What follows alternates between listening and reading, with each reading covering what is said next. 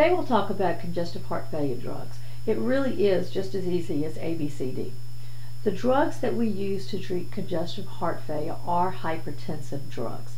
These drugs work in several different ways, but they all are working to do the same thing, which is to relieve or to decrease pressure that is on the heart. First thing for us to know, it is important to make sure that you understand what cardiac output actually is. A reminder, it is actually beats per minute, BPM, times SV, which is stroke volume. That is the actual volume that your heart pushes out with each contraction, and that equals cardiac output.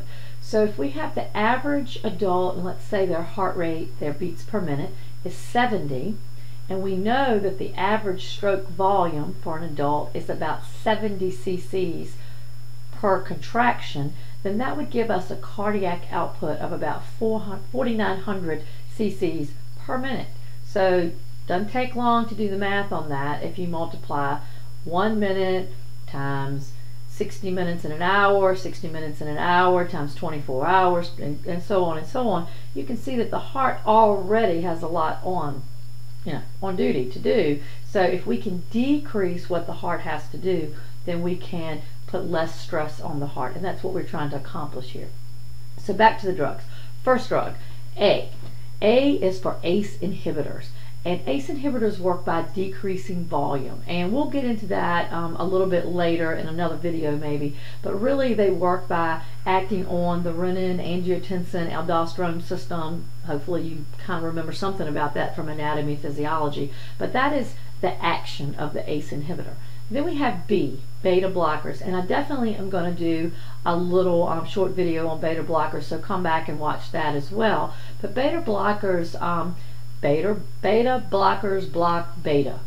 That's kind of like a tongue twister, but that's exactly what they do. And by doing that, they decrease rate. That's what we're using them for.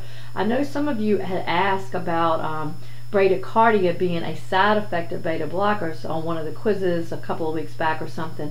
And yes, you're right, it is. That is what we're trying to do, is decrease the rate, right?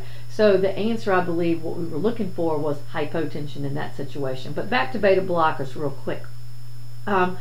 If you'll think sympathetic nervous system, which if you remember is that fight-flight of the body has, by blocking beta 1, and beta 1 is the heart, we cause the heart muscle to have to relax, thus decreasing the rate. Okay, C. C is for calcium channel blockers.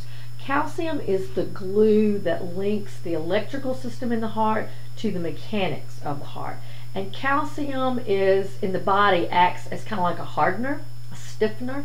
So like keeping your bones hard, it also works to kind of stiffen up or give the heart some kind of stiffening or hardness to the heart muscle itself. So when we block calcium with calcium channel blockers, we soften up the heart, allowing it to have like a full contraction and to get in a full squeeze with every contraction of the heart. And that's what we're trying to do. If you think about calcium channel blockers, think about after a big workout.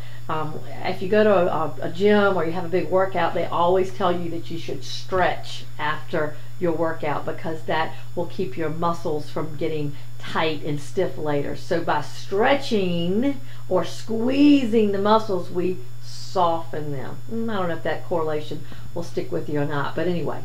All right, D. D is for diuretics. We're still on congestive heart failure drugs. D is for diuretics.